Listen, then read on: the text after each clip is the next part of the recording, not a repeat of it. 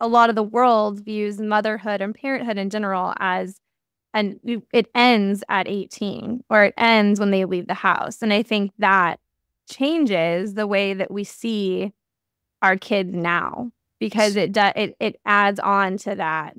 Oh, they're just a step into the rest of my life, right? Like there's something after them too.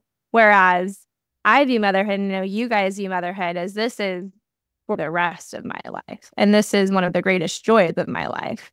And so I think that changes too in the Christian community. If you look at it as these are the rest of my life, it doesn't end. Yeah. My experience of fatherhood right now is better than it's ever been. I have 4 adult kids, and it's getting better. I feel like every year, every week, it's like amazing.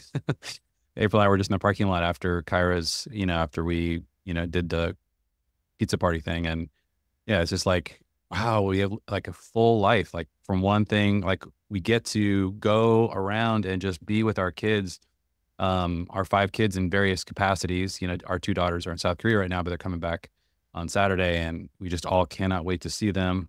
But what happened, April, this morning? You had all the siblings.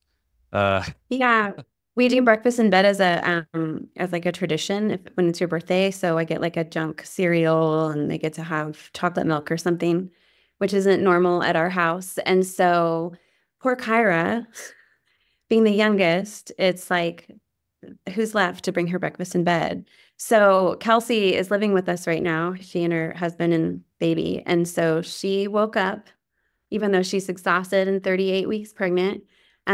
She woke up in time, and then I called Jackson, who lives like 10 minutes from us, and then the 2 girls in South Korea, we called them. So they were all on different phones with us as we walked in. And then we all sang happy birthday to her. And the thing is always, oh, who's going to stay with the birthday person and eat the rest of their breakfast? So they all like sat there on the phone with her while she ate her breakfast.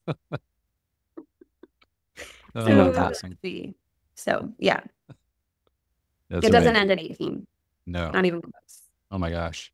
But to your point, Annalisa, I think, the analogy I was using about, are you being paid like $20,000 for putting up with all this or $20 million? The $20 million is the family that gets better after 18. Like, and I agree with you. If we don't see that and we aren't creating the kind of family that actually gets better with age, then it starts to become more understandable why people complain and feel like, maybe this is all this work isn't worth it or something.